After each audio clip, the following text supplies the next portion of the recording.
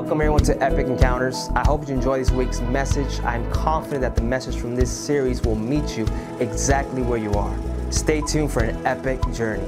I'm in the book of Mark, the 10th chapter, and I'm somewhere around verse number 7, and it's two small verses. And let me just say this early on, these verses that Jesus is quoting, share it. Don't play it. The verses that Jesus quotes, he's actually quoting them from Genesis, the 2nd chapter, which we will visit in a few also. But if you can, look at the 7th verse of the 10th chapter of the book of Mark. If you can go there with me, and it goes something like this. I'm reading from the King James Version, and then it goes a little something like this. For this cause shall a man leave his father and his mother and cleave to his wife, and the twain, or the two, or the both of them shall be one flesh. Somebody say one flesh. So then they are no more two, but one flesh. Somebody say one flesh. One flesh. One flesh. Real quickly, I want to use that for our theme tonight. Most have probably gotten the text update about this message, but today I would like to talk just for a couple of moments concerning this topic: one flesh. One flesh. Uno carne? I can get away with that? All right. I have to ask my interpreter here, my ESL teacher, somewhere I'm like that. Okay, Josh, thank you. So uno carne, amen. If you notice anything, something was interesting this week, and it'll give you context of the text right here in Mark the 10th chapter. And Mark the 10th chapter, it's really interesting. It almost parallels what happened this week, Dave. If most of you got a chance to watch the Democratic debates, the presidential candidates had debates this week. I think this is interesting that every time there's a big debate leading up to the election, right? When we have an election year, it's interesting because we, the viewers or the people, we would like to think that what's going to be discussed is what is dear and what is important to the people. We would like to think that we will hear where each candidate stands as far as tax cuts, right? And tax hikes, and where do you stand as far as what is your plan to reduce the unemployment rate, and where do you stand on universal health care and things like that. So we have these candidates debating one another, whether it's the presidential debate that we'll see somehow by the fall of 2020, and all of a sudden while they're having these debates, somebody slips a question in out of nowhere that has nothing to do with what the people want to know, has nothing to do with what the two sides are debating about, but the only reason that they slip the question in is to somewhat attack the person that they're debating with. That brings us to the text here in Mark the 10th chapter. In Mark the 10th chapter, Jesus has gone to Judea, and he's here near the Jordan River, and he just got through preaching an awesome message and an awesome sermon. People are coming up and getting delivered. They're getting healed. They're receiving the word of the Lord. And out of nowhere, one of his opponents, out of nowhere, the scripture says the Pharisees challenged Jesus with a question out of nowhere that had nothing to do with the Jordan River, had nothing to do with Judea, had nothing to do with the gospel, had nothing to do with the preaching, but it was just a way for Jesus' opponents to strip Jesus up and to get him to persecute himself. Says Jesus, crazy question, nothing to do with the subject. You got a coworker like that? Jesus, got a question for you. what do you feel about divorce? I like this scripture because Jesus here, they wanted to gauge where Jesus was on the issue. If you know anything about the text here, history shows that there were two rabbinical organizations at the time. There was the Shimei organization and the Hillel organization. Each one of those organizations viewed the response to the divorce question differently. The Hillel, their response for divorce and what they believe for the reasons to have a divorce, they believed that you could have a divorce on any grounds that you thought was important to you.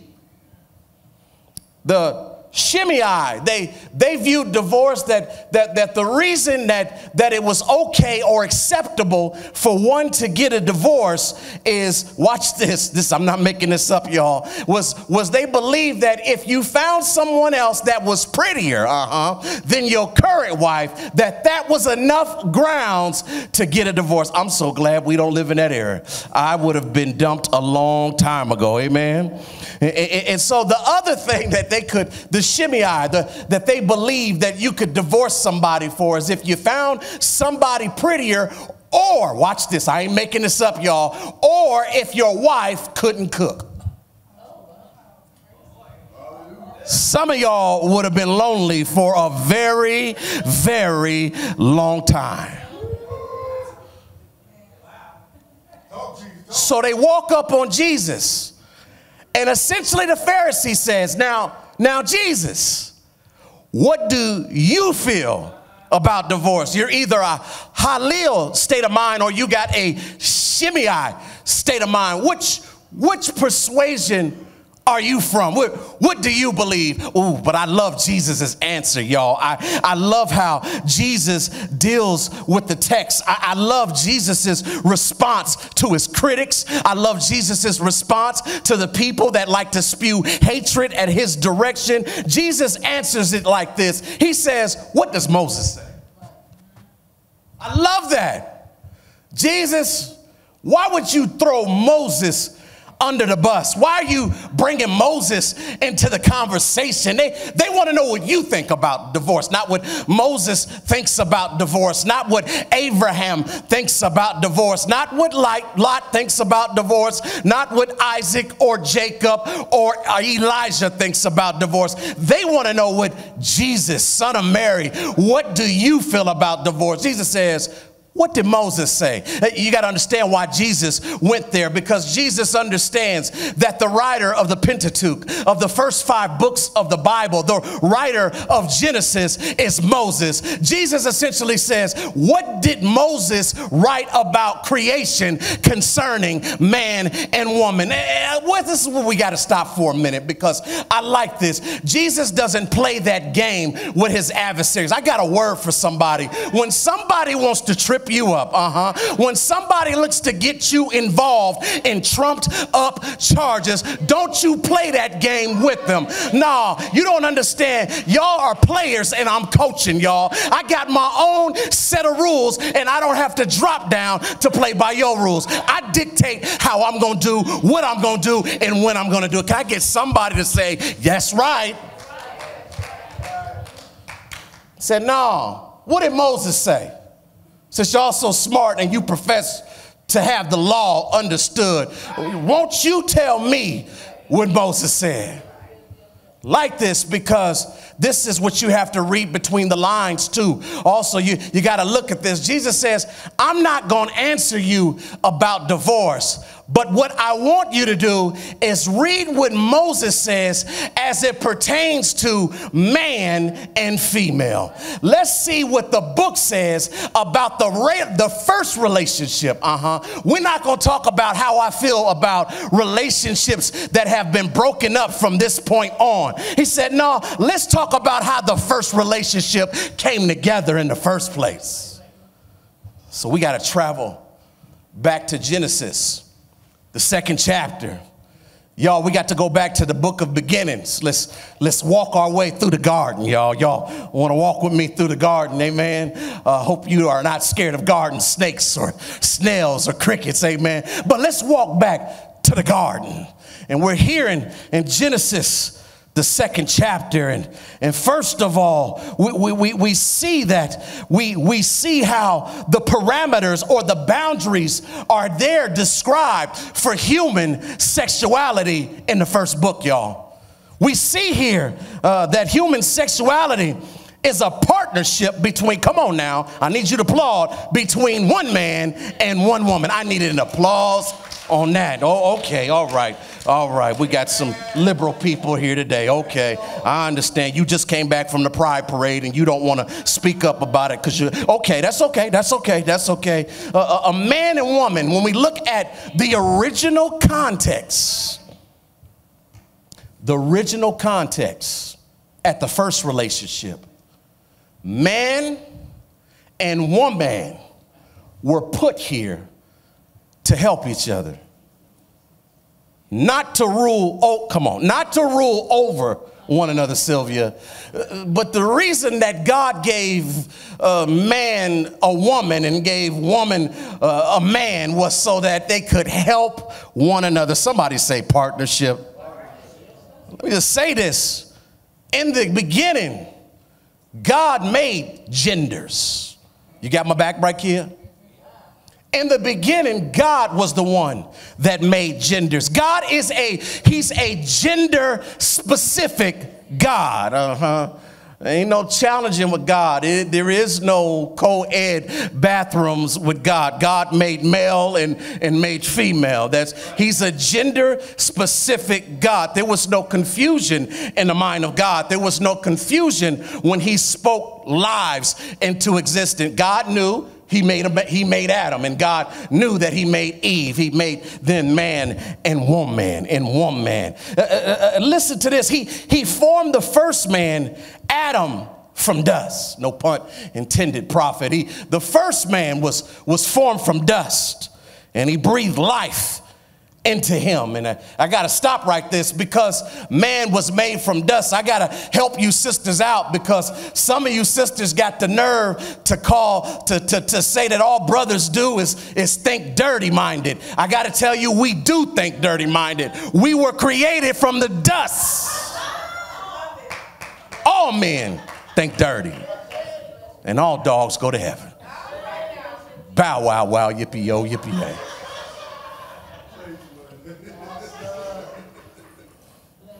Get this next part, though. I'm going somewhere with this.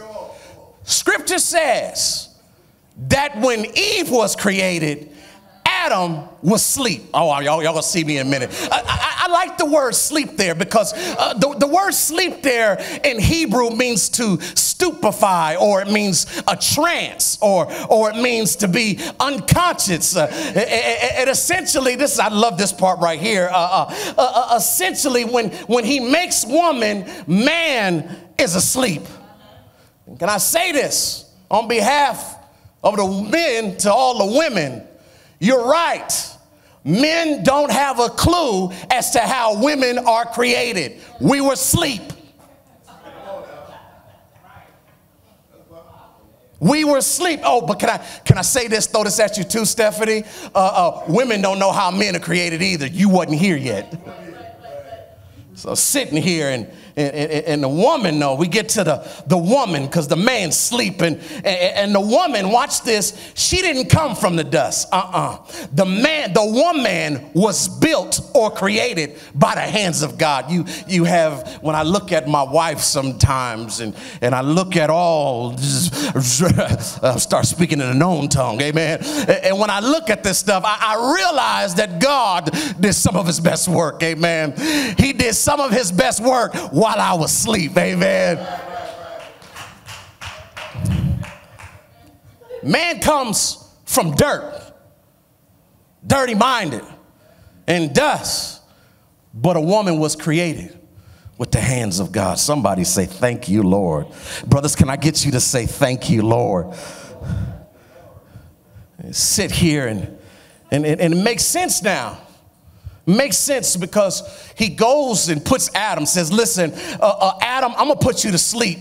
because I'm going to take my time. God takes his time when creating a woman. He says, I'm going to have to take my time, Janet, when it comes to making a woman. So you go ahead and be asleep for a while. Oh God, you're going to hate me for this, women. Adam is asleep. He's in a deep sleep, so he can't see or hear anything. And he's there for a while. It took God forever to make a woman. It makes sense now, doesn't it, fellas? That it takes forever for a woman to get ready sometimes, don't it?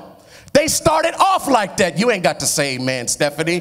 Amen. And maybe that's just my house. But the women, come on, just wink at me, Dave. The women take the longest to get ready. Can I tell you something? God started that process off early. Sitting here and looking at the text, God removes one rib from Adam. He takes one rib and he uses that one rib to fashion the woman. He removes one rib from Adam and makes a woman. I'm so glad, I don't know about you fellas, but I'm so glad that he took one rib and made one woman. Could you imagine if God would have took 4 or 5 ribs? When Adam woke up, he would have seen 4 or 5 women. So he sits here and I like this. I want y'all to catch this. The word rib here, when you look it up in Hebrew, means a beam. The same type of beam that's used in construction, the same type of beam that you use when you build a house. Essentially, watch this, the Lord started to deal with me on this. Essentially, when God makes a woman, he makes a woman so that she provides structure to a man's life. Did you catch that? Without a woman in your life, brother, you got no structure. Without a woman in your life, you ain't got a plan. Without a woman in your life, we are clueless at best. I'm so glad that God gave us structure when he gave us a woman. You didn't have that woman in your life, bro, you would fold like a lawn chair. Amen. Essentially, this is what happens. Sit here. And according to human anatomy, I like the human anatomy. The human anatomy lets me know that the ribs are responsible for keeping the body held up. Did y'all know that? The ribs are also responsible for protecting the heart. Can I say this? If you a rib in the room, you shouldn't be beating up on the heart. If you a rib in a room, you shouldn't be attacking your man's heart. Why? Because your first call and assignment is to protect his heart. Sitting here, we look at the scripture here, and the scripture lets us know that essentially, because a woman was created from a man's rib, that a woman, let history show, has been standing side by side with a man from day one. You catch that? You got to go home and treat Danielle a little bit different. Say, boo, you've been by my side from day one. This is also true too, prophet, that a woman has been a pain in our side from day one. Been a pain in our side. It's recorded. Yeah. I didn't get no many amens on that. And this is where it gets tricky. This is where you get tricky for a woman, because let me just say this, as it pertains to a woman, you need to know this, that when it comes to your man will never have it all together. He will never be perfect. He will never walk on water. He will never be the same type of man that you see when you watch The Bachelor. He's never going to be that type of dude. Why? Because God made it that a man is always missing a rib. The man came into this world and was set up that he's always been missing something since God created a woman. Don't you understand? You are the key piece to a man's life. I know he sat there and talked mess about you and said, I could do better with you. I know you get distracted and you get aggravated sometimes because you feel like all I'm good for is sex, cooking, and cleaning up and watching your kids. But I got to tell you, it's more than that. If you're not there, that man is missing something. Sitting here, and This is the problem we have, and this is the issue that we get in, Josh, when it comes to same-sex relationships. I got to go there. And this is the problem where it gets a little tricky, because I understand, brother, that you have fell madly in love for another brother. I understand that. You think that other brother has his money in order. You think that the other brother has, I don't know, the type of hair that you're looking for. You think that other brother has the type of qualities to be a soulmate that you've always yearned for. Brother, there's only one problem with you falling in love with another brother. He can never provide a rib. That's good, sir. Come on, that's good. In order for you to have a complete relationship that reflects the first relationship between man and woman, somebody has got to provide a rib for every man. I didn't think I'd get very many amens on that. Brings us to our key scripture. This is what I like about it. Before we move on, it brings us to our key scripture. Before we get there, this is what I like about it is God, I like this. God closes up Adam's flesh. And I asked myself, why the scripture? Why did you make sure that Adam's flesh was closed? Because you don't need more than one rib at a time. That's essentially why God has to put his flesh back together. You can only deal with one rib at a time. You can't deal with losing another rib. You can't deal with missing a third rib, but you can only deal, somebody say, one rib at a time. Brings us to our key scripture. You can go to Mark, the 10th chapter, or you can meet me in Genesis, the 2nd chapter, verse number 24. They're identical in what they're about to say. It says it like this: therefore shall a man leave his father and his mother, and shall cleave unto his wife, and they shall be one flesh. Somebody say, one flesh.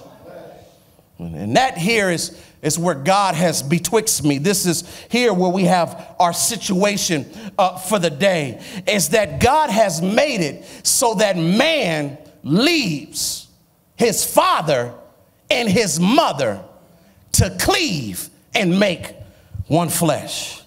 The Lord began to talk to me and deal with me on this. It's everybody's responsibility, man and woman, to leave, here, get this, to leave the tribe that you were a part of in order to cling to your new tribe. And that's where God stopped me today. And that's where we have the problem at with this generation. This generation has no problem with hooking up and clinging to somebody new. They keep clinging to any and everybody. They keep clinging to new relationships, from one relationship to another relationship. Every time you look around, they're clinging to somebody new. But the problem is they cling to new people, but they still haven't left the old relationship. Bible gives specific steps. If you're going to cling to a new relationship, if you're going to cling and become one with somebody's flesh, if you're going to cling to somebody's new, you've got to leave the old relationship. And maybe I don't know who I'm talking to, but maybe you still haven't left the old relationship. Why do I know that you haven't left the old relationship? Because you still keep talking about what your mom and your dad have done to you. How do I know that you haven't left the old relationship? Because you still keep bringing up your ex's name, and it's going on 20 years since y'all been apart. If you're going to cling to a new relationship, you got to leave the old one behind. Somebody say, just leave. Just leave. So I'm sitting here, we deal with the whole plus one mentality. You know how it is when you are trying to RSVP for something, and they ask you, is it you? And you have a plus one. That's the problem. We keep clinging to somebody new, but because we haven't left somebody old, we're clinging to them plus one. We're clinging to somebody new plus two. We're clinging to somebody plus three. But because I haven't cut off my old ties. I'm 1 + 1 that equals 1,000. So I'm sitting here and I'm getting to the end of it. I'm getting to the end of it. You cling. The word cling there is also a celebration. It's the celebration of you leaving your last tribe. It's part of a celebratory act that I'm moving on to some things new and something new.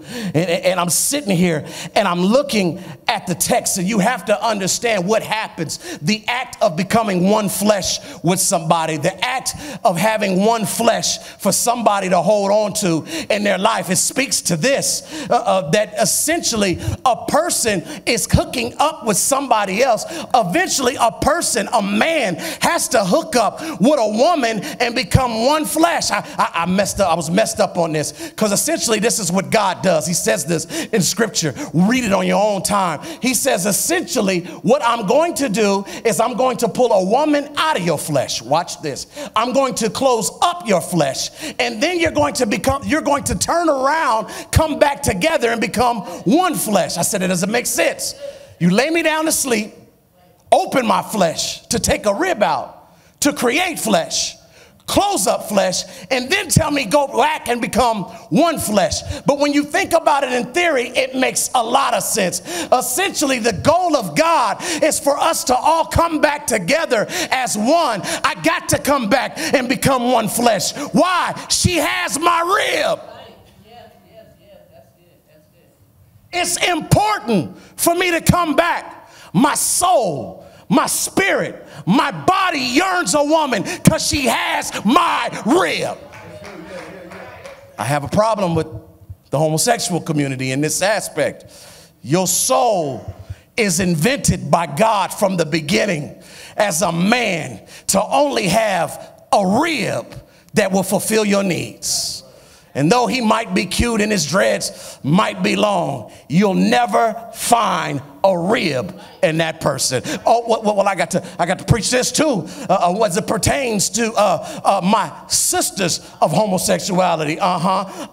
Two ribs can't bump together at the same time. I know you're gonna pray for me, right? Why? Because it's formed that a rib is somewhere. I need to deposit this rib in somebody's life. And as for a woman, in order for me to be whole, I have to put this rib back in its original place.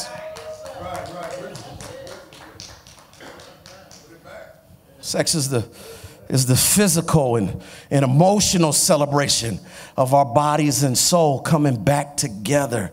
I'm putting my rib back in place.